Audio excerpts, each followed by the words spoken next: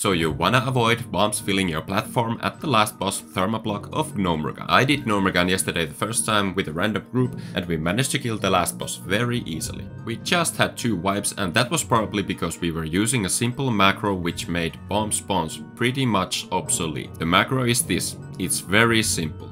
Just make a target macro of all of them and add an instant cast damaging spell of your class. Here in the screen you can see the names of all the bombs you want to target. I'll put the macro also in the video description so you can copy it easily there.